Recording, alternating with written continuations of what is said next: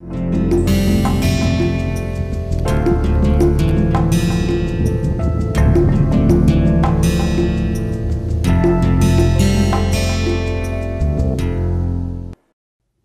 back to the lecture series on bioenergetics of life processes.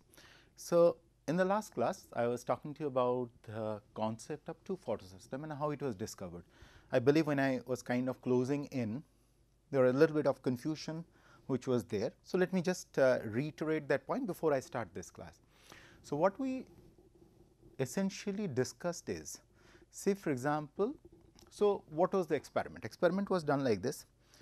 At what wavelength photosynthetic efficiency is highest? How are we going to measure it? It's very simple. Say for example, you have a source beam of light. So, we know if you take a beam of light, you have all these spectrum. So, you put a prism or you see a rainbow, okay, violet, indigo, blue, yellow, orange, red. Okay. So, as you go all the way down to orange or red or something, the wavelength increases, your lambda increases, right, and the frequency of course decreases, because and if the frequency is higher, it will be high energy, E is equal to h nu, right. E energy, h is the Planck's constant in nu, and E is equal to h 1 by lambda, right, because energy is inversely proportional to the wavelength. So, if the wavelength increases, energy decreases, right. Similarly, if the frequency increases, energy increases. So, at a lower wavelength, like wavelengths of violet, indigo, like where you see something like this, if the light is something like, one second, let me, okay, like suppose the light is coming like this. So, these have very high frequencies. So, automatically the energy of such light is very high, something like the UVs and all this. Okay. Whereas, when you talk about wavelengths like this, okay, as compared to this situation, here E prime energy will be, so energy E will be more than E prime, okay, because here lambda will be higher. So, if I see the, I say lambda, so lambda which is the wavelength, so lambda prime will be greater than lambda. Similarly, if we talk about nu and the nu prime, so you will see nu will be, the frequency will be higher than nu prime. So, there is an inverse relation which continues out here. So, you can further increase it like this. Okay. So, your lambda will be further higher than lambda prime. So, if we talk about the lower wavelengths, those are the ones which are having higher energy. So, what the experiment which was done is to see at what wavelength of light. So, I have say violet, web, indigo, blue, green, yellow, orange, red. At what wavelength of light you will get a higher quantum efficiency in terms of photosynthesis, oxygen evolution. Now, it was observed that if you really see, if you see the graph, so you give a 400, you get this much, 520 this much, 600 this much, 680 this much, okay, at different level. But if you go all the way out here, you see there is a drop. What was observed is, say for example, you couple. So, if you remember, this is what is important for you to understand. If you give it separately, and you see the oxygen evolution here, you see the oxygen evolution here, and you add up say some moles of oxygen what you are getting out here. Okay.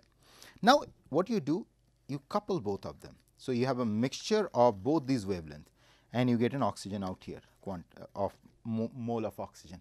You would see the oxygen which is evolved here is higher than oxygen evolved when these two are given separately, and that gives us a concept that possibly there are two different kind of sites where light is being absorbed with different quantum efficiencies, and unless the plant is supplied with that kind of light mixture, you won't get the complete quantum efficiency of photosynthesis. Okay. So, this was what was the concept of a red drop. Okay. Now, coming back, photosystem 1 and photosystem 2. So, this was the discovery of photosystem 1 and photosystem 2 by Emerson, and then this leads to the concept of photosystem 1 and 2 have complementary roles.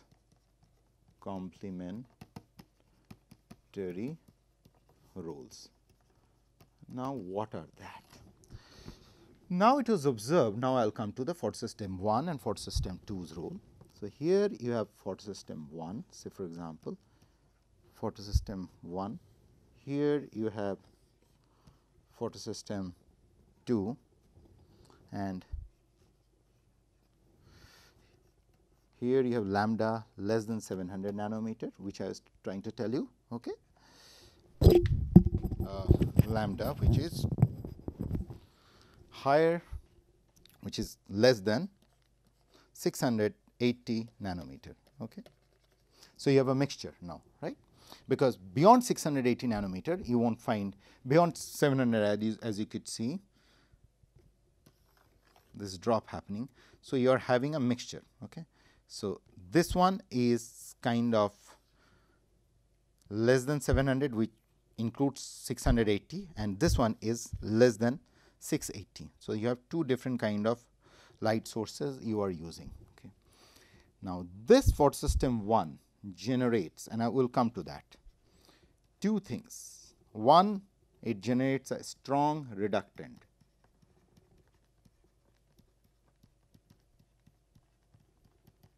In the form of NADPH,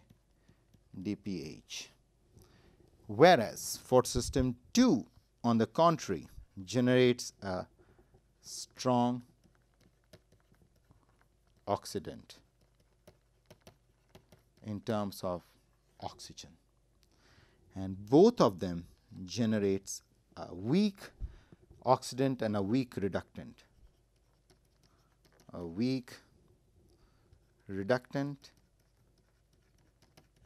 and a weak oxidant, and the weak oxidant which is generated here is, and weak reductant is your ATP, adenosine triphosphate, the real key molecule which is governing it. Now, this is NADPH. So, your byproducts are coming as NADPH, a strong reductant which is involved in CO2 to CH2O, strong reductant.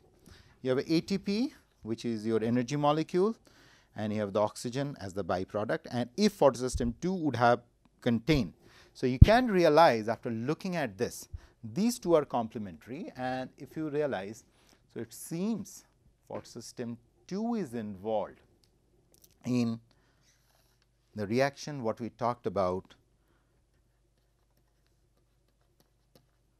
water splitting or hydrogen sulfur splitting, which is generating either 2S or O2. If you go back to the previous class where I was, yes, look at this one. So, it is out here, probably photosystem 2,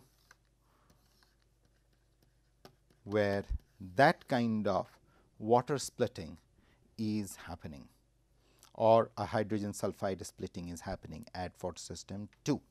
Okay. Of course, both of them produce a weak oxidant as well as a weak reductant in the form of ATP molecule. Okay. Now, coming back to what happened, photosystem, now we will talk about the whole architecture of photosynthesis. And if you remember, in the very beginning I talked about the reduction potential or a redox potential. I told you that the redox potential is basically the ability of X molecule to donate or accept electron. Of course, if you are going by the accepting electron series, then it is called the reduction potential, and if you go by the ability of oxidation or donation of electron, then oxidation potential. And we are only dealing with the reduction potential, because you have to. So, if I am comparing say A to Z, the different molecules, then either I can compare by all of them on the basis of oxidation potential or all of them on the basis of reduction potential, because you cannot interchange it. Okay.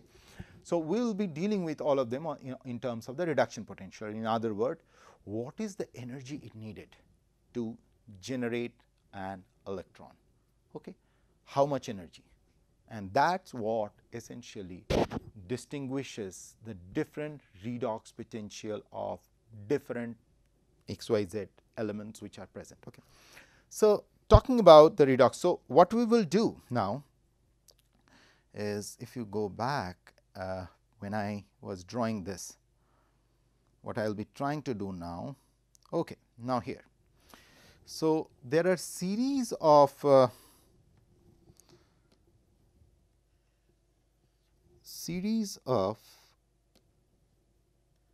molecules which are involved in photosynthesis, in which are lying at photosystem II, photosystem I, and these are different membrane bound proteins which are there, and they are arranged something like this, and I will draw it further. So, each one of them have different redox potential. In other words, these proteins are arranged in such a way that each one of them have a different work function of donating electron or accepting electron. Okay. They can accept electron with very different efficiencies. So, say for example, if I have A which has more power to accept electron than B. So, if I have a source of electron, then A will be catching the electron faster as compared to B, because A has more pull for the electron, more power to get reduced. Keep this basic concept in mind, that if I have 20 players and if you arrange them in an order that A, B, C, D, E, F, G, H, and assume that A has the highest power to accept electron. So, what will happen if I start dropping the electrons like this? So, A will be the one which will grab the maximum number of electrons till it is completely filled, then B, then C, then D, then E, then all the way to Z. So, Z will be the least one. So, that helps them to arrange. So, in a way, if I name these proteins at A, B, C, D, E.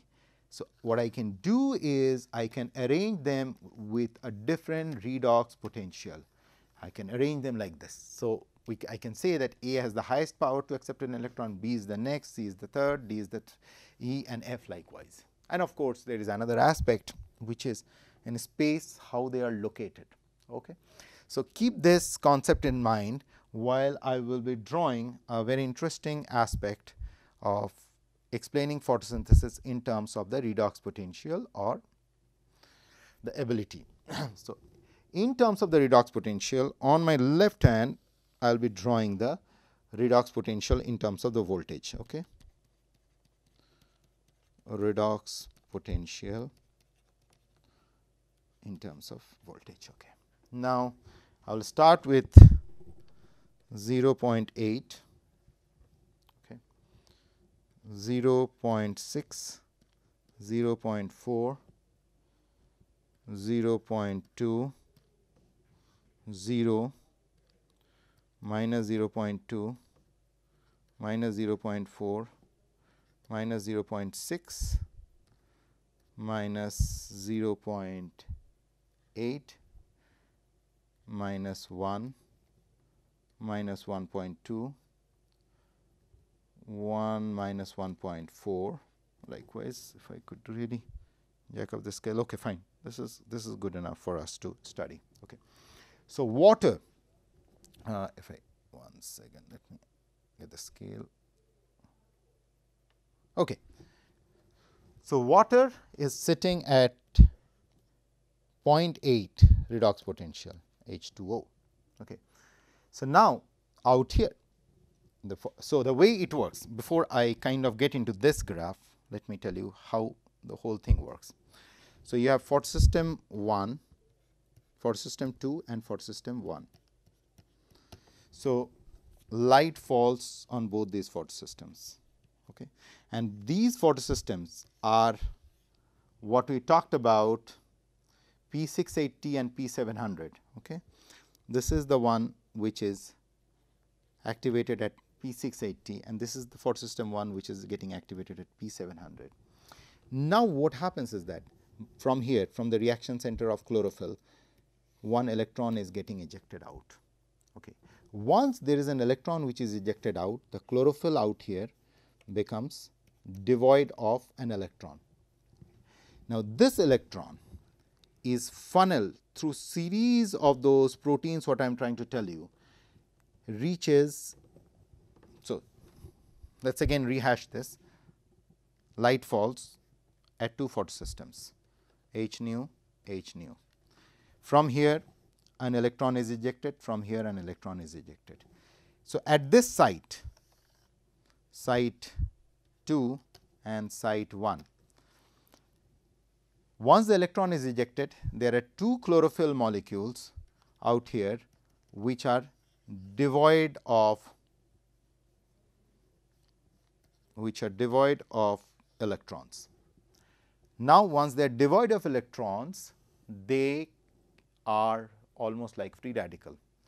Now, the electron from here, from this site 2, is funneled out here all the way to photosystem 1, and that electron which photosystem, where it reaches photosystem 1, brings this chlorophyll back to its ground state. Okay. Whereas, this electron is further utilized and it channels through to make what we talked about, NADPH, and this is used to create a proton gradient. We will come later into that. Okay. Now, on the contrary, so now you have already balanced out this chlorophyll. So, it is now back to its ground state. It went and it donated the electron and it received an electron from photosystem 2. Now, what happens? Out here still there is an electron which is left high and dry. Who takes care of that electron? Because that electron which is devoid of, so this chlorophyll molecule needs an electron to comes back to its ground state. Who helps it? That is helped by this wonderful molecule which is water, or it could be H2S, which supplies the electron to this chlorophyll to bring it back to its ground state. So, essentially you observe there is what I was trying to tell from the beginning, that there will be one molecule who will be a perennial electron donor. So, this whole potential drop will only be maintained when you have one donor, that one poor fellow who will be continuously donating electron. And through billions of years, the history is all about, the chemical evolution is all about who is that player who will be an electron donor. It is believed there was an earth where that key player was hydrogen sulfide, and today we live in a world where that key player is water, who is that perennial source of electron. So, to summarize, or before I put the redox potential in place. So, you have two photosystems, light falling on both the photosystems, photosystem 1 and photosystem 2. Both have reaction centers of chlorophyll, what I have explained in the previous class. The chlorophyll energy is funneled to the reaction center. So, one chlorophyll molecule gives away the electrons. So, once it gives away the electron, there are two chlorophyll which are left high and dry out there, who has to be brought back to their ground state. Now, the electron which has been given out by photosystem 1 is being brought back by the electron which travels through, or not travels through, which kind of hops through from photosystem 2 to photosystem 1 and brings it back. So, photosystem 1 is now quiet, but what will happen to photosystem 2? It also has a chlorophyll molecule which has to be brought back to its ground state. So, that needs an electron, because finally, that electron energy is being utilized to synthesize your NADPH and creating a proton gradient.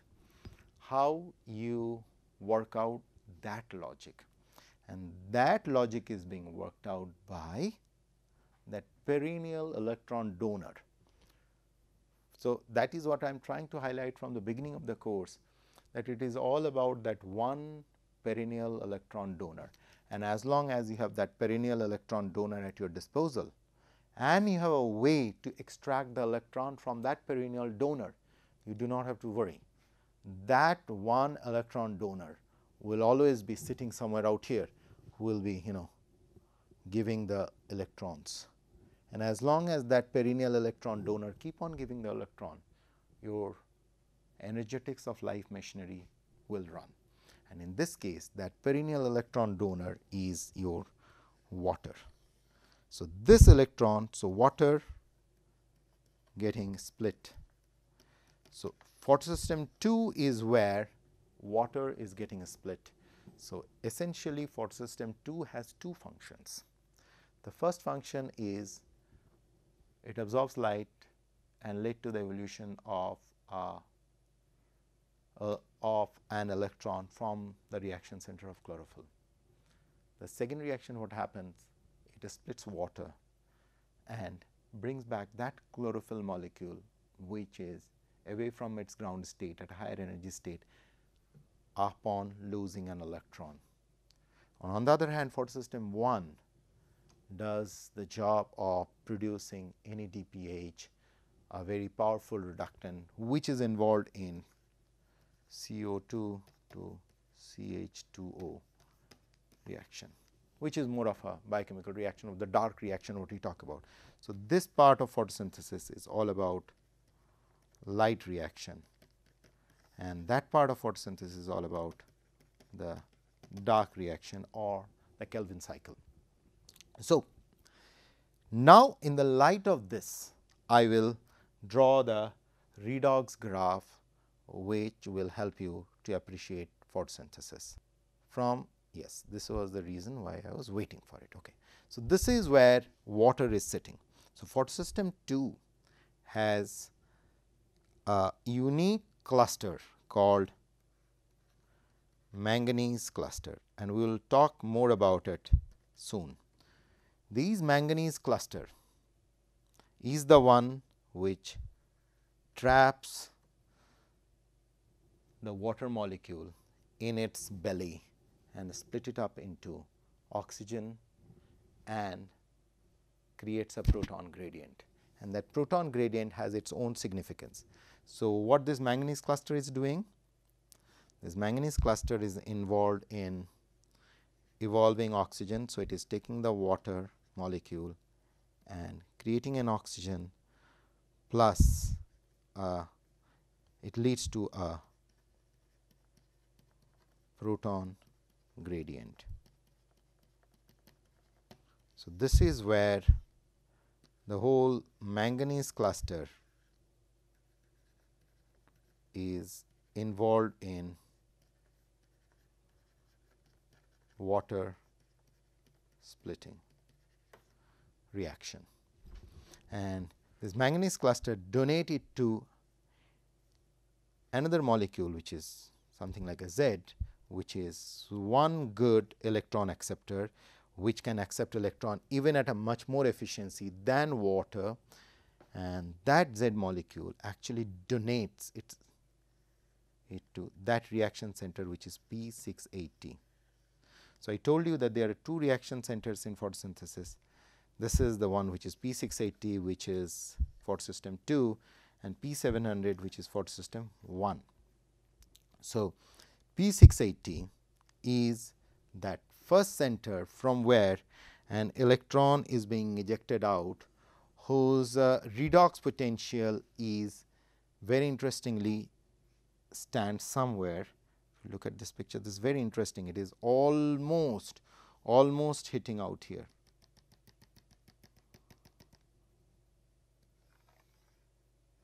This is where P680